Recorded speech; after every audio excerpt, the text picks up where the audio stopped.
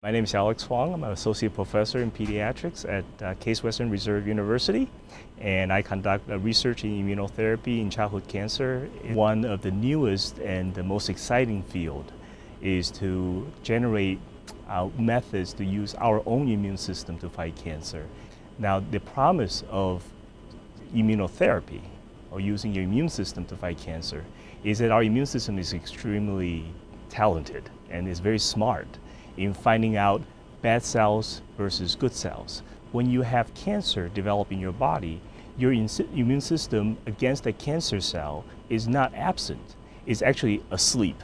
If there are ways to develop or activate, to wake up the immune system actually is powerful enough to eliminate the cancer without the use of chemotherapy, toxic drugs, and other things. And so what we have been trying to do is trying to understand how tumor cells and immune cells talk to each other in a living organism. And one of the methods that we are using and developing over the past 10 years now is trying to visualize within a tumor microenvironment, how does the tumor cell manage to evade immune detection? What are the surface molecules or signals that they are sending to the immune system to fool the immune system into thinking that they are friends rather than foe? The technology we are developing is called two-photon microscopy or intravital microscopy. Each one of these green, blue, and red dots represents an individual immune cell. And what you're seeing is that the immune cells are very busy moving about in different places. And in the setting of cancer, some of these movements are altered.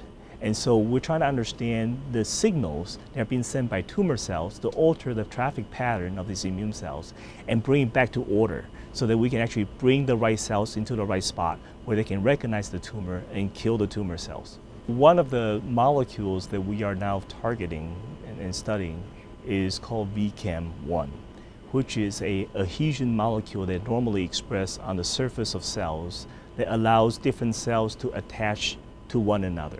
There are two goals that we have at the current time for the VCAM. One is to be able to generate new medicine that can target specifically on this VCAM molecule and causing no toxicity if possible.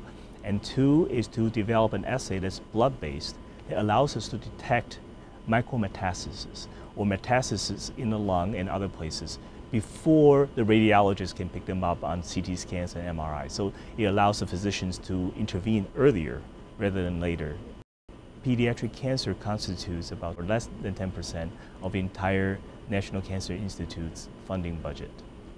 Now, you can argue that pediatric patients are only 10% of our population, but they are 100% of our future.